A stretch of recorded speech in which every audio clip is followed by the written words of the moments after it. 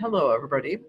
This is Nanette Kennedy with Humanities Team and the Evolution Revolution, and we are reading Neale Donald Walsch's Conversations with God book, Tomorrow's God, and we are going to get started here in just a minute, and I'm going to let Linda get everybody situated in where we are, and then we'll begin. Take it away, Linda. Okay, so we are on chapter 14, and that is on page 177. Life's secret formula, and this is Neale speaking. If the Bible is right in saying that I am made in the image and the likeness of God, then you would look like a human being, right? Right. So, okay, that's that. When I want to. What?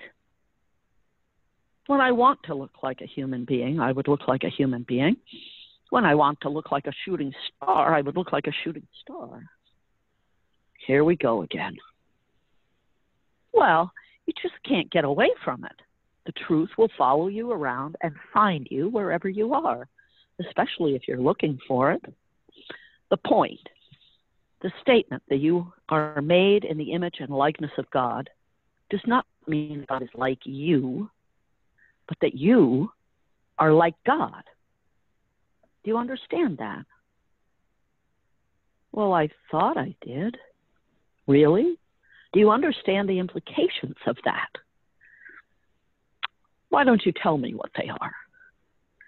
If you're like me, that means you are not being, not a physical form at all, but can take the form of a physical being whenever you wish. It also means that you can take whatever other form you wish whenever you wish. This, by the way, you have done. It means that you are pure energy with the power of creation, expressing as a source of infinite wisdom and unconditional love. It means that you are not your body, but the essence that surrounds your body and creates it. It means that you are life itself, manifesting in a particular way at a particular time because it pleases you to do so. Well, I've got news. It is not always pleasing to be human. Well, indeed, for many of you, it is displeasing much of the time. That is because you have forgotten who you are. You imagine you are separate from me, separate from life, and separate from each other. This imagining brings you the experience. And the experience of separation and illusion is the only thing that can bring you the experience of lack or insufficiency. Another illusion.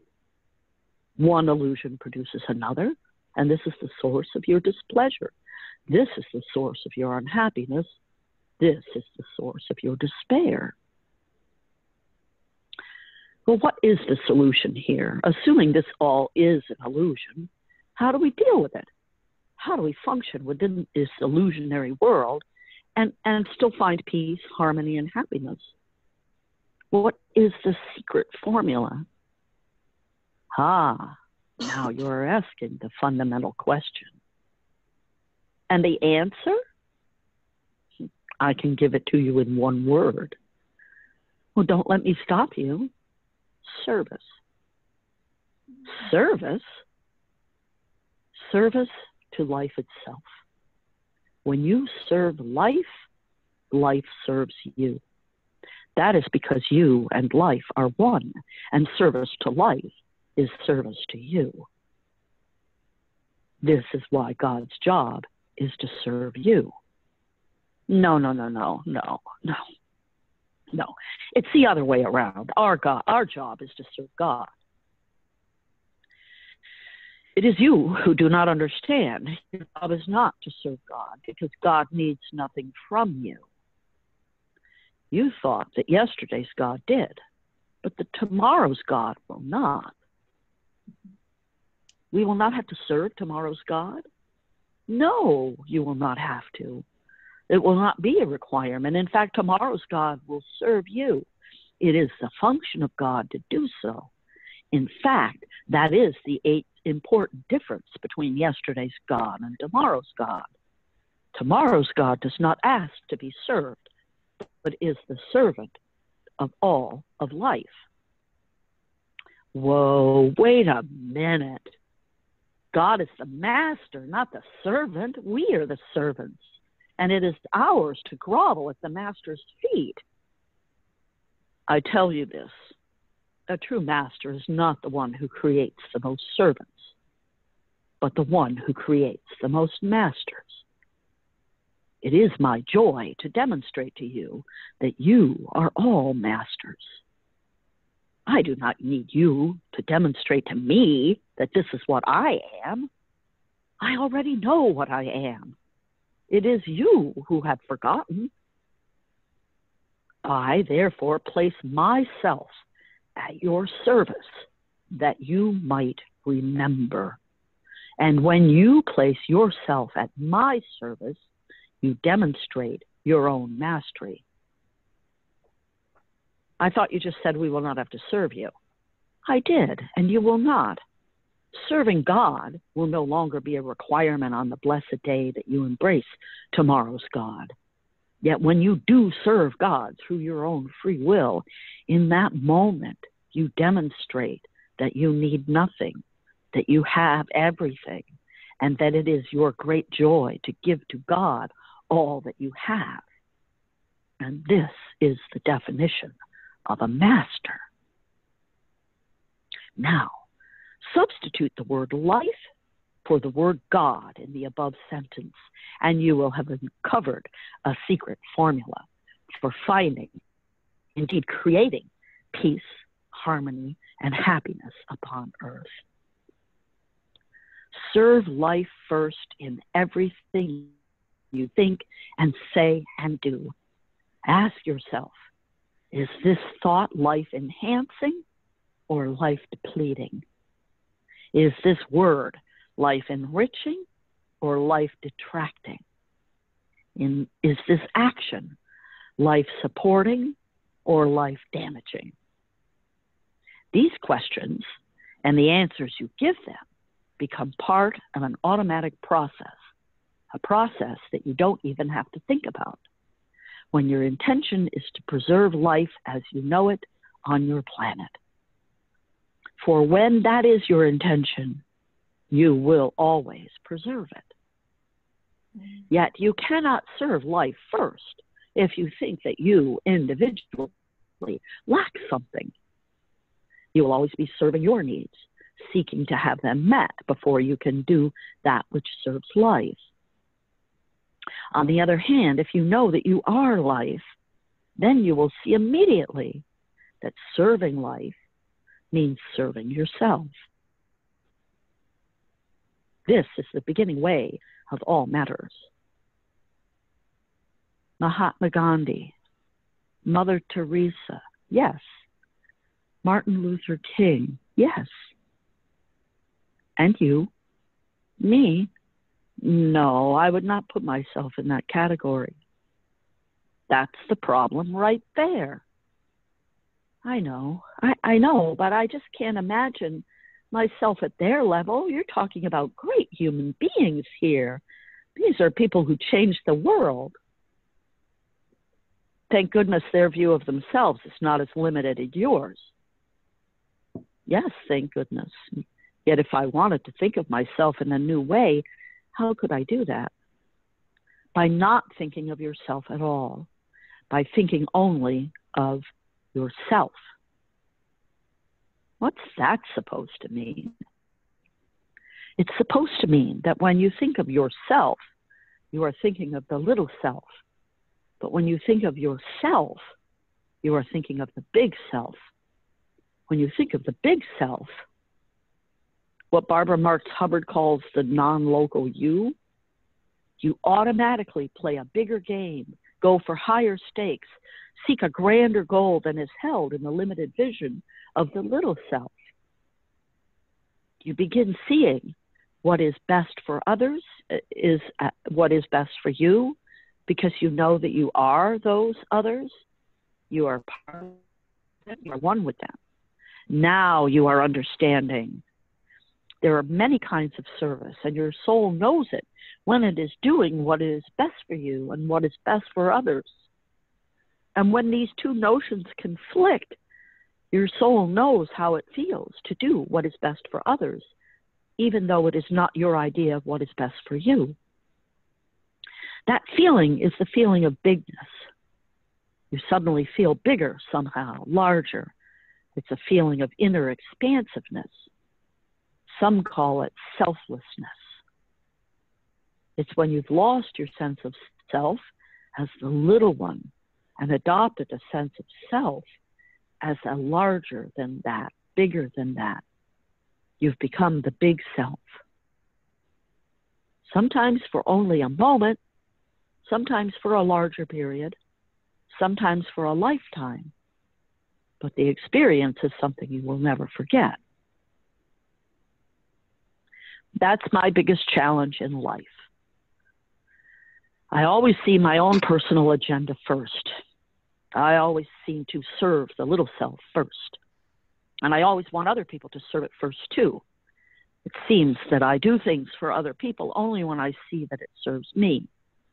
If it does not serve me at some level, then I'm not there for them. I lost a lot of important relationships because of that. How does that feel? Terrible. It feels terrible. So you haven't been serving your own agenda after all, then, have you? You haven't served yourself at all. No, not if my agenda is to be happy, I haven't. How can I stop this? How can I let go of this behavior? You've recognized it. That's the first step. Doesn't seem like a very big first step. It is. Seeing one's own unwanted behaviors and claiming them, declaring them, owning them, is a huge first step. It is a step many people never take. It's too painful. And now you're sharing your painful experience with the world through this dialogue, and others will see themselves there as well. And they too will move closer to healing. Don't you see how this all works? We're here to wake each other up.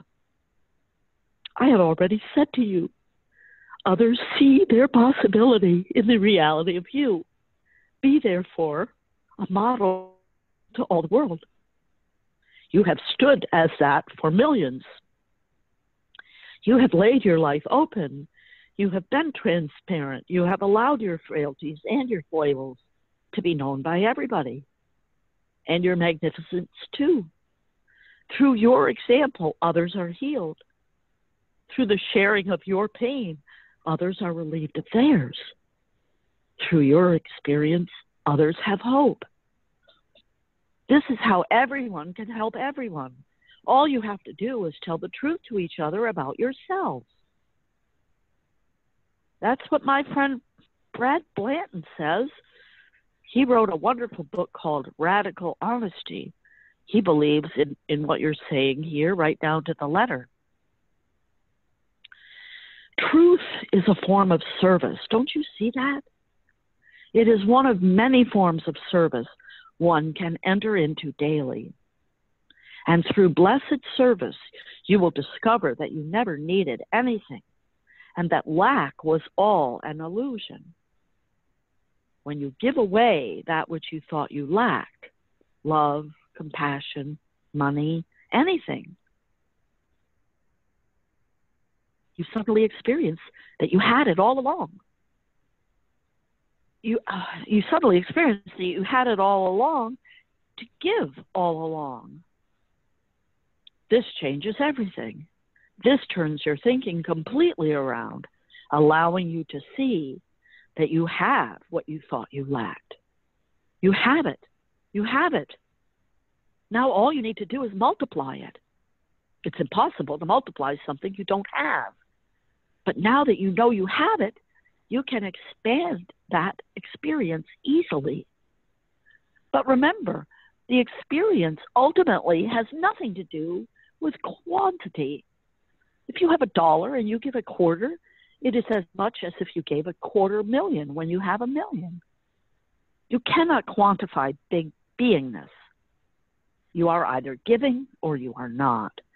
You are either loving or you are not. Givingness cannot be quantified. Neither can love. You cannot love one person a lot and another person a little. You either love or you do not. How you demonstrate your love is another matter. Love may be demonstrated in many ways, but if it is love, it knows no condition, least of all the condition of quantifiability.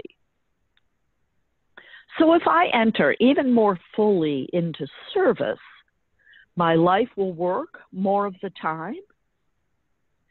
Your life is working all of the time right now. You simply say it is not working in the moments that it is not bringing you what you want. Well, isn't that a pretty good definition of life not working? No, it's a horrible definition. Your life is always working, whether you know it or not. Sometimes it works to bring you what you want, and sometimes it works to keep you from what you think you want until you can mature and grow and see that it isn't what you would have brought you, it isn't what would have brought you the highest and best, that it wasn't your next most beneficial step. This is hard to swallow, you know that? You're standing here now trying to tell me that a family starving to death in some far-flung place where where nobody can seem to get any food, or a child being raped by her father in a moment of unspeakable cruelty, is life working? I know. When you try to apply what appear to be simplistic explanations to complex life situations, the explanations seem to fall apart. Seem to? Excuse me, they do. You cannot know the agenda of the soul. You can only know the apparent agenda of the body. You cannot even be absolutely certain about that, but you can make some educated guesses. Yeah, I would say so. For instance, it's a pretty solid bet that everybody wants to stay alive and that nobody wants to be hurt or injured or damaged in any way. That is a safe assumption a lot of the time. It is the survival of instinct at its most basic level. But there are other levels at which the essence of who you are survives, and other reasons too. Hang on a second. Just hang on a second.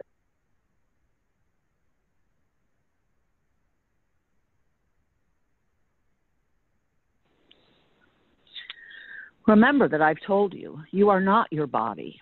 You said that every body wants to stay alive and that no body wants to be hurt. And that is correct. Yet your body is the most primitive, basic expression of the life form that is you. Another level of expression, the life form that is you, may have a different agenda. You do not know unless you do. Some human beings are deeply in touch with the totality of who they are all of the time. Some are in touch part of the time. Some are in touch once in a while, and some are not in touch at all. When you are in touch with the totality and the essence of who you are, everything looks different. Suddenly, what seemed important is not important. What appeared to be critical becomes trivial. What mattered no longer matters at all. Life being physically assaulted, like being physically assaulted or dying of starvation or crucified on a cross. No fair. None of us are gods here.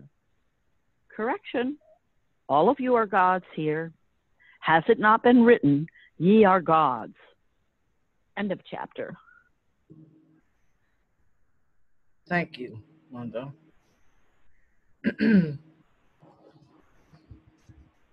Who would like to start their conversation or an observation about this chapter?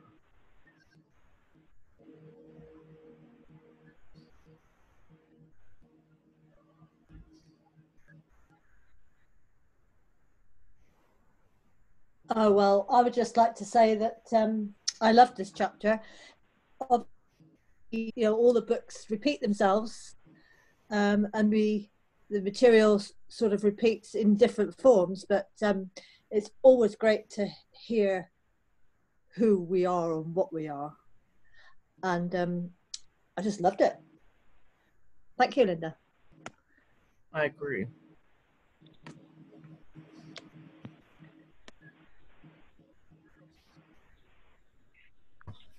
My favorite quote was kind of early where it said, "True masters aren't creating servants, they're creating other masters." Mm-hmm. That's all I have to say. It's a beautiful chapter, I agree.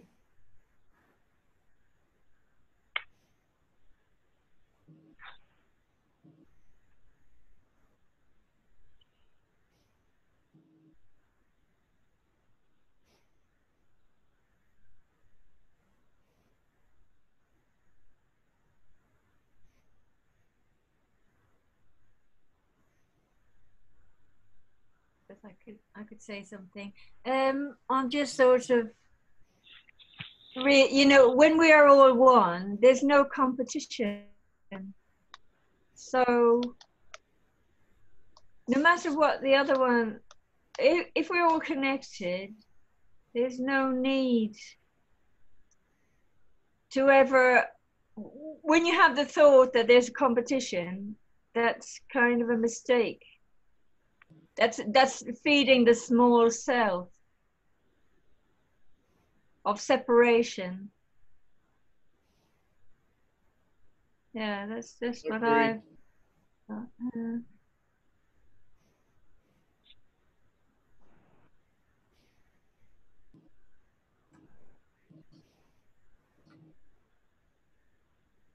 I'm trying to find it. There's a place where God says, like, he's talking about, is this, it's not, I don't have it worded right, but is this what you want to say? Is this helping? Is that helping? Is that helping? And I'm trying to find it because it's really kind of a critical piece.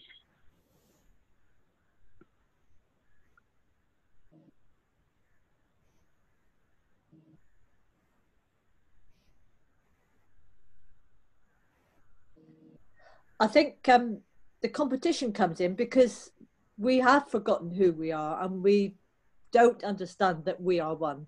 If everyone understood that we are one, then we would have no competition. Okay. Exactly. You know, it's funny. I had an image come to me because I shot it already. I've actually shot this video twice, and I have to redo it a third time. But I'm doing a video on the idea of what you resist persists and trying to explain it. And in the meditation of that, I had this image come to me. So, you know, a circle is one of the best ways to describe oneness, right? We're all, if you imagine, we're all like dots on the edge of the circle. We all make up that circle. And then I was meditating on, well, what would happen? So we're all standing in a circle, right? What would happen? How would it impact the circle if somebody in the circle started looking across at the person on the other side of the circle and hating them? What would happen? What would happen to the shape? And I got this visual of the shape actually as people are hating on each other and then other people are trying to love on each other, that it becomes this sort of, first it sort of flattens out into like an oval or a long oblong. And then the energy of people trying to overcome that actually would sort of pinch it in the middle and it would become twisted and you've got an infinity symbol. So the infinity symbol is great for showing how the energy flows, right? Because when you look at a circle, you don't think of energy flowing around that circle. Like it's not second nature to us, where I think it's sort of second nature when you look at an infinity symbol to think that, well, that's, the energy's in this endless loop here. But the energy's in an endless loop around the circle. And that's what we're trying to get back to, is that wholeness. I don't know if that made any sense, but I just thought I'd share it anyway.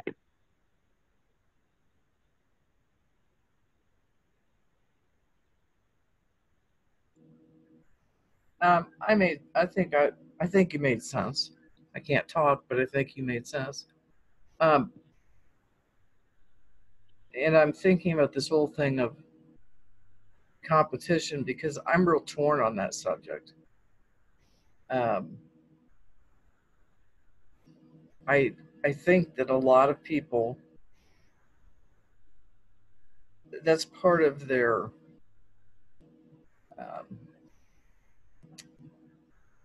makeup, so that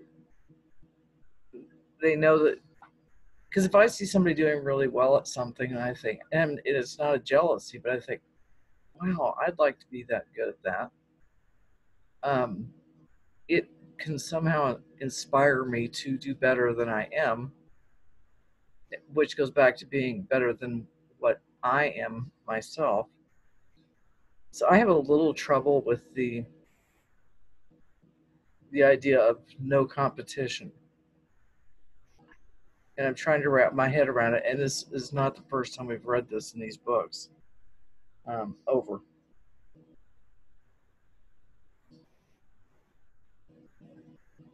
No, I don't. Okay, go ahead on. Oh, sorry. I just thinking. Okay, thank you. What I understand, like, is competition is when you try and take what the other one has. If you try and improve yourself because of the way the other one is, that's fine. That's just inspiration, isn't it? You're inspired by how good they are at that. You feel like, okay, I can improve. It's just when we compare ourselves to the other one, that's the root of jealousy and envy, how I understand it. Comparing yourself to the other one. But if you're just comparing yourself, you're just sort of thinking, I'm inspired by how skillful they are there and how lovely that is. And wouldn't it be great if I could improve my skill as well? That's a kind of inspiration. I think that's fine. I think that's good. That's adding to the how marvelous we can be. We could be a lot of things. We could do a lot of things. Maybe, according to this, we can do. Everything is possible. That's very good, Anne. Thank you for suggesting that. And I think she hit it on the head. And the thing is that if you take that inspiration and then you take it one step further and you go, gee, I'd like to be that good so I could beat them. Now you've moved from inspiration into competition. Right. Well, and I was actually thinking of, because of the recent death of Kobe Bryant, is that I've heard so many people speak about what an incredible athlete he was. And because I'm not much into basketball, although I knew he from, I'm not living in a cave, so I know that he was excelled in his sport. And I watched a special. It was real short. It was a YouTube video where Jimmy Kimmel was saying that he made other people want to do better. And that to me is what that's the good thing that comes out of that, is it makes somebody else want to do better than they're doing, not necessarily, well, I want to do better and be more important than he is. I get that. I think I was just confused on the understanding of that, but thank you.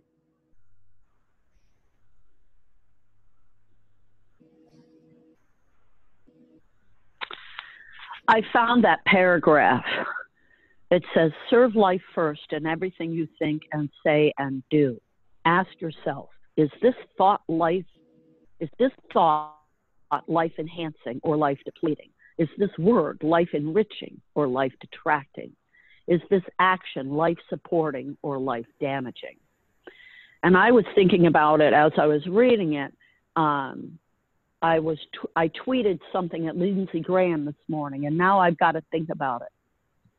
You know, was it life enhancing? Probably not. So I think that that right there is just a great paragraph for us to sort of write down and carry with us to remind us of how we want to make our choices. Because why would we want to choose anything if it wasn't life enhancing?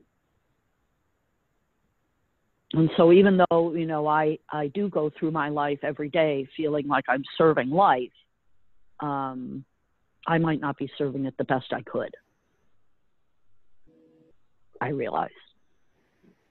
Well, thank you. And I think that these explanations and thoughts and that have been mentioned here by Anne and Linda and others is that there's nothing wrong with aspiring to be, you know, like a little girl who looks up to, I'm just going to use Michelle Obama as a example, but a little girl who looks up and says, I could be the president's wife someday, or I could be the president someday.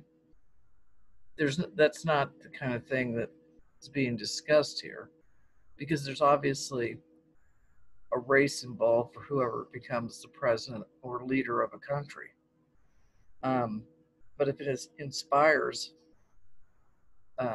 someone to do better for themselves in order for being better for a lot of people, then I think that's a good thing. And I'd like to take this moment to welcome Ken, Dawn, and Jeanette. Thank you for joining us. Anyway, Linda, were you going to say something else? No. Okay. And welcome Janet, too. It's nice to see you here. And because of competition of the Super Bowl, I think we don't have as big of a crowd as we usually do with our regular people. But that's okay. Anybody else have a comment they want to add? Can I say something again? Sure. I know how to check in that I'm doing okay. I mean, I know how to check in with my body if my body feels expanded or contracted. So that's how to check in as to whether what you're thinking or what you're doing is, you can breathe. You can breathe more easily when you're expanded, when you're in serving life, and you are more constricted in the breathing when what you're thinking and what you're doing and intending to do is serving your small self. So it's a good way of checking in, you know? That's a very good point. Shall we go ahead and read some more of this chapter, or the next chapter? Sure. Okay, and that's Everybody up for it? Yeah. Yeah. Do you want to tell us what page for everybody's benefit? Sure. So we're on page 189. Okay. Go ahead. Okay, so I'm just going to read the very last of the chapter before because it's God speaking, and then it'll be Neil speaking. So God says, correction, all of you are gods here. Has it not been written, ye are gods? Chapter 15, is God needless? Of course, I've heard that before. I tell you, needlessness in the state of being is the state of being in which God resides. God needs nothing. You also need nothing, but you do not know this.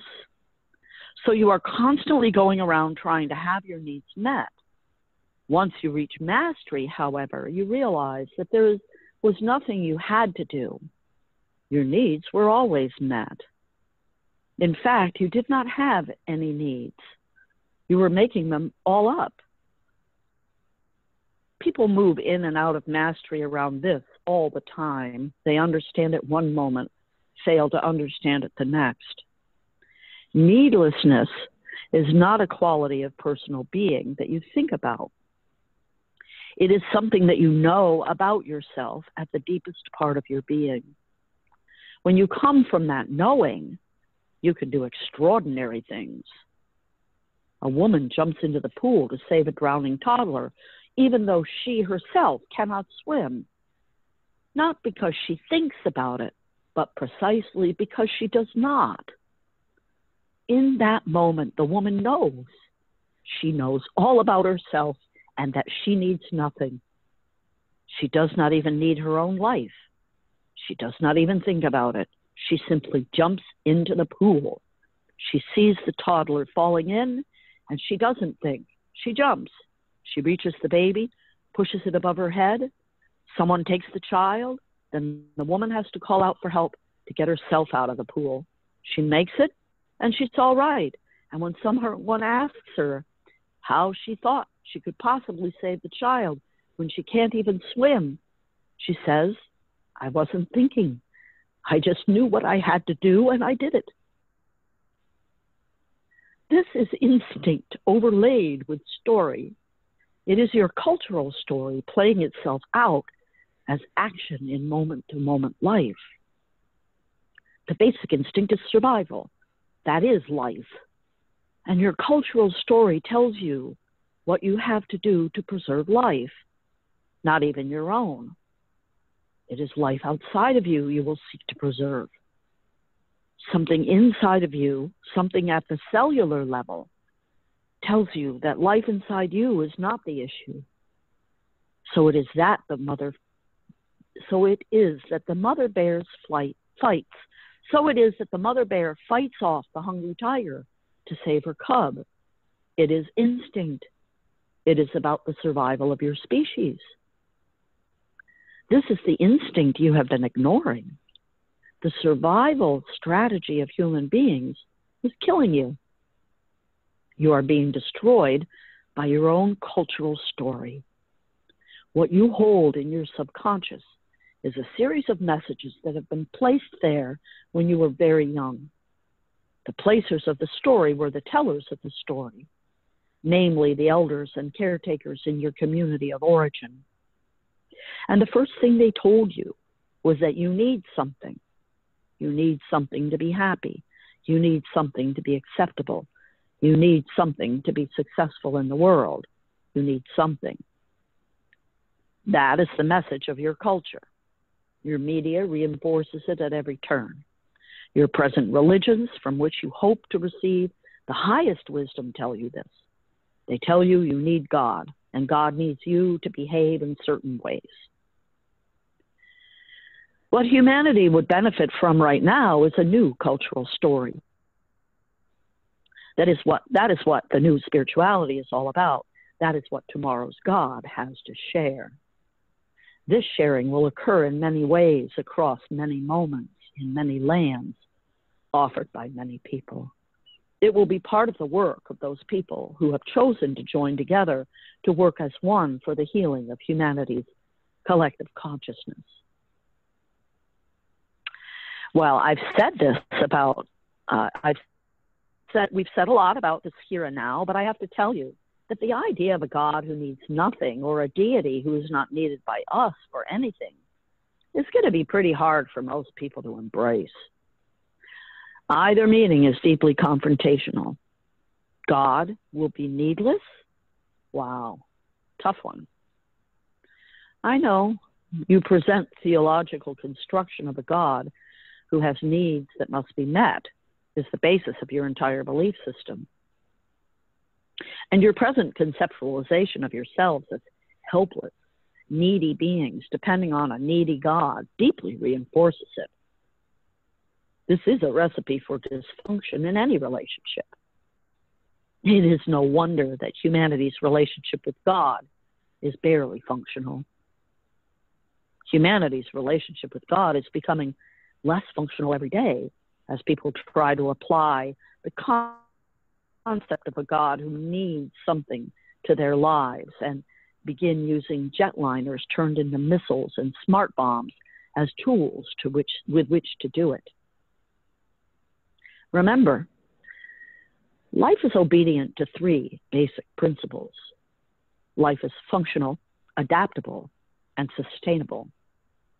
When it moves towards the edge of functionality, when it cannot function much longer the way it is going, it adapts. Life on Earth is about to adapt. It cannot go on like it is. Something is going to have to change, and it will. Life will not let life down. It will adapt. Often it has been said here now, and often it should be said everywhere around the world. This adaptation could take the form of life changing dramatically from the way you have known it on your planet with your civilization's best days behind it. Things are already moving in that direction.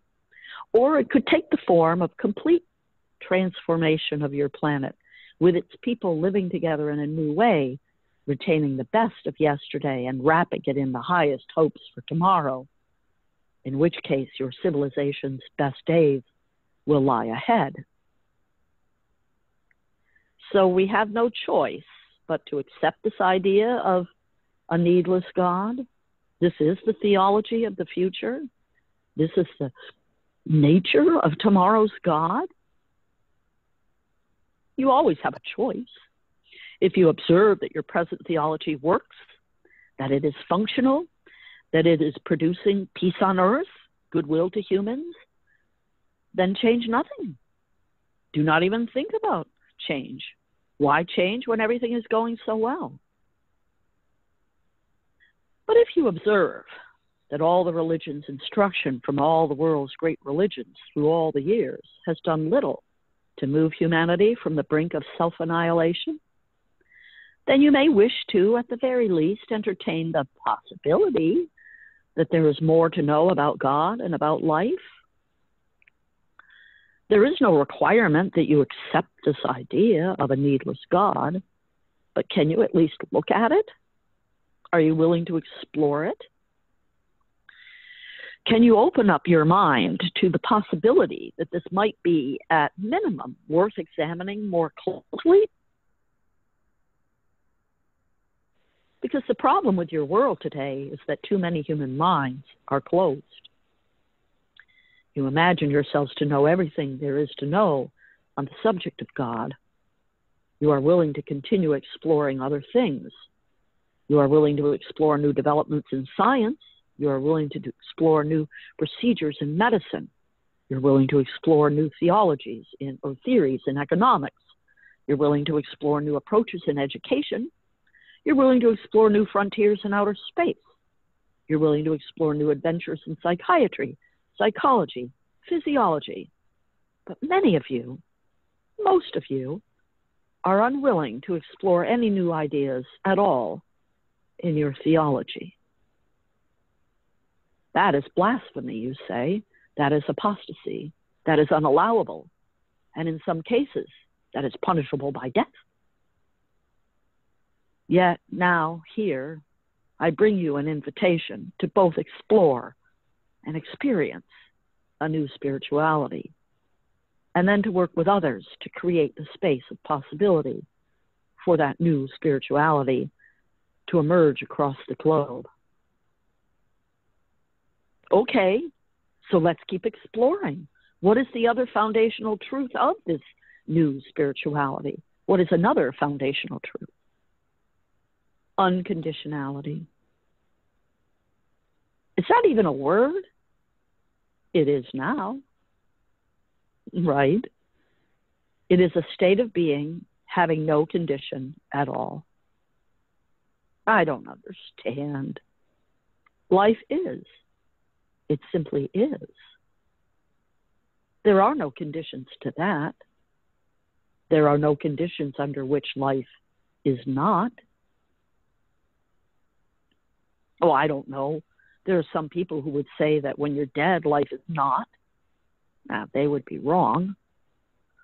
The condition you call death is not death at all, but life in another form. Yes, I know. I understand this larger truth. You have shared it many times before. All of the world's great religions agree on this. So, life exists without any conditions.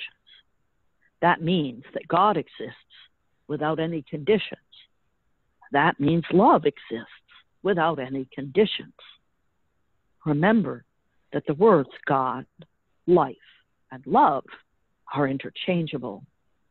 All three are one. And this is the Holy Trinity. True love is unconditional. Love that places conditions is not love at all, but a counterfeit version of it. Real love, like the real God and like real life, knows no conditions. Conditional love is an oxymoron. Because this is true, the idea of a God who places conditions on the receiving of his love is unworkable. It is a contradiction in terms. Yet this is the idea you have had about yesterday's God, requiring you to try with all your might to get close to a God of whom you are deeply afraid. Love and fear are mutually exclusive because they cannot exist simultaneously in the same space. Humans have a massively conflicted relationship with yesterday's God. It is not insignificant that the single most oft-given instruction of virtually every spiritual teacher is fear not. There is nothing to fear from God because God wants nothing from you. Nothing. Here we go again. This is so hard, so very hard to accept. Yes, I know, because you have been taught of yesterday's God much, and worse yet, does not have the ability to meet his needs by himself. And so must make demands on you. And you have been taught that if you do not meet these demands, God will judge you, condemn you, and punish you. I know all about that. And this brings us to the ninth important difference between yesterday's God and tomorrow's God.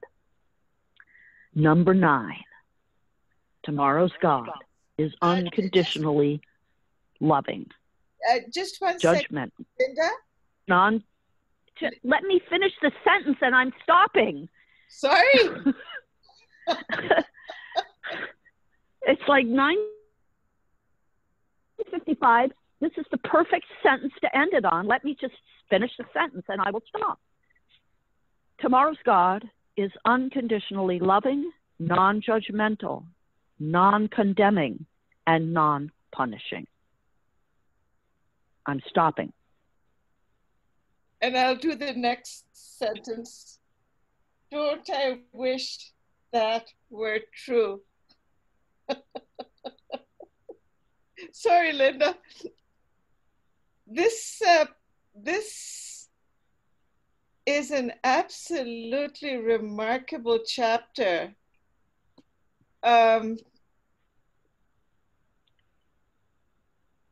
Is it all right if I do the meditation? Yes, that's fine. Okay. Linda, before I begin, I'd like to apologize. It's very frightening. The whole chapter is very frightening because it turns everything upside down.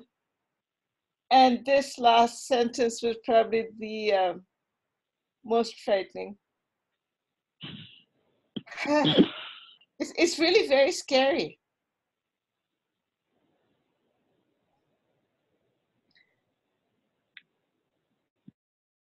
Angela, Anne, Dawn, Ken, Linda, Mary, Nanette, and I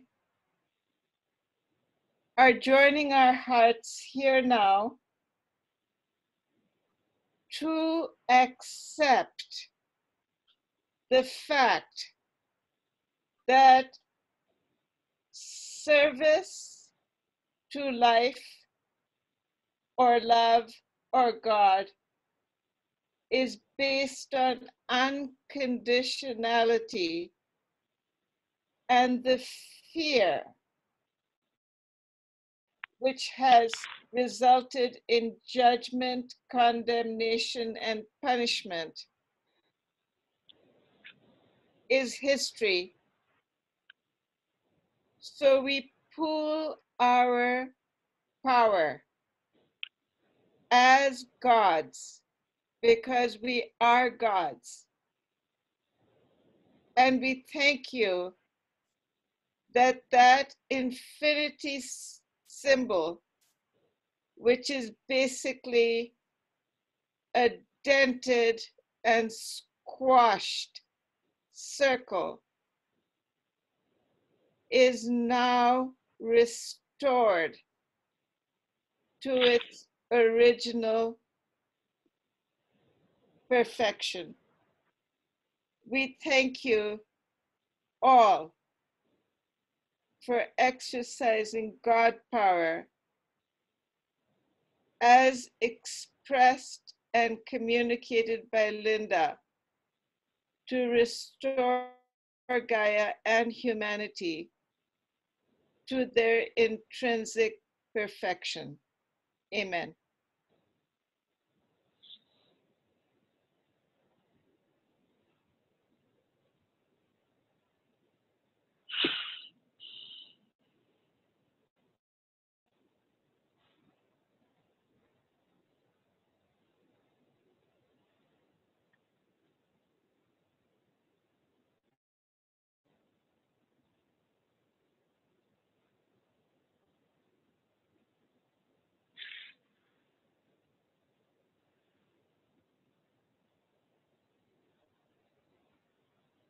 We accept that we're infinitely powerful and infinitely peaceful. Amen.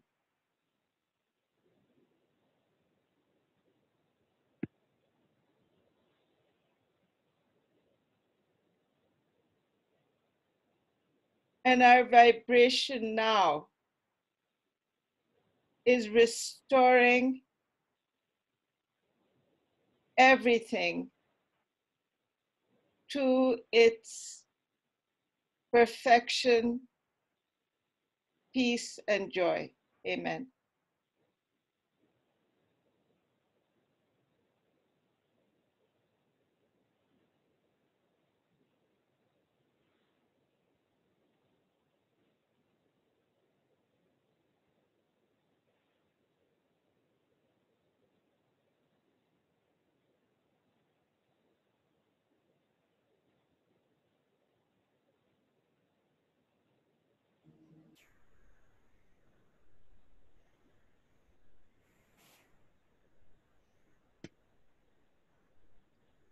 Thank you, everyone.